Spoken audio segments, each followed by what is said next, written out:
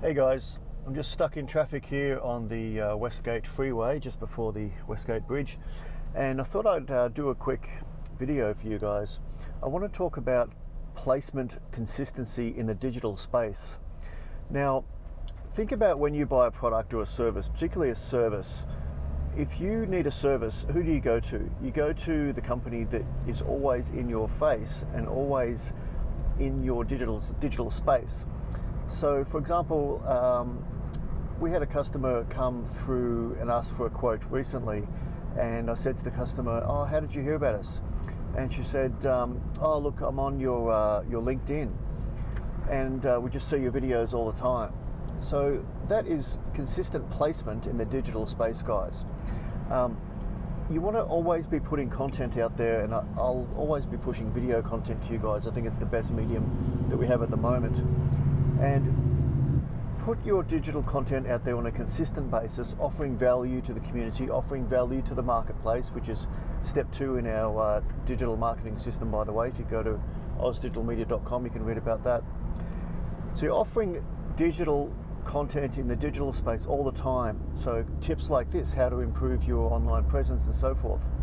And eventually when the customer is looking to buy something in your niche, in your market, they'll know who to call. Oh, it's that guy or that company that's always on my Facebook. They're always sending me mail outs. They're always on LinkedIn.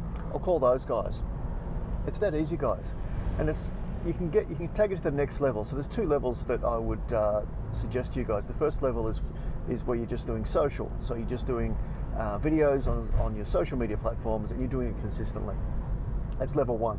And level 2, you can ramp that up and go, look, okay, we want to take our existing content that we've already made on our social platforms, and we want to market that to our target demographic. And you can do this a number of ways with search engine marketing, Google display ads, Facebook video ads. There's a number of ways to do it, but let's talk about Facebook video ads. You can now say to your target demographic via the audience manager in Facebook ads, which we do this for you, by the way, guys. I want to target our product to our target audience, which may be male, over 50, business owner in Melbourne, who earn a certain amount of money and live in this certain demographic. And boom, your content is now not only going to people who follow you on social, but it's also going to a target demographic outside of your immediate network, okay? And you're hitting them with your value add content. You're not asking them for anything at this stage. You're just giving them value. And they might go, you know what, I'll just subscribe to these guys on their LinkedIn or on their Facebook or whatever channel you put in the call to action button there on the ad. Then you've got them in your ecosystem, you've got them in your network, okay? It's another person in your tribe. Down the track, you can choose to offer a small sale or a large sale to these customers because you've given value, you've developed a trust relationship, you've got goodwill in the Goodwill bank account, and from there you can ask for something in return, which may be buy my product or recommend our service to your network, expand your network. So guys, back to the main point of this video, think about doing consistent placement in the digital space, not just once, not just when you feel like it, not just when you have time. Set aside time in your weekly calendar, like I'm doing right now, and put it out there. Put it out there, be consistent in the digital place.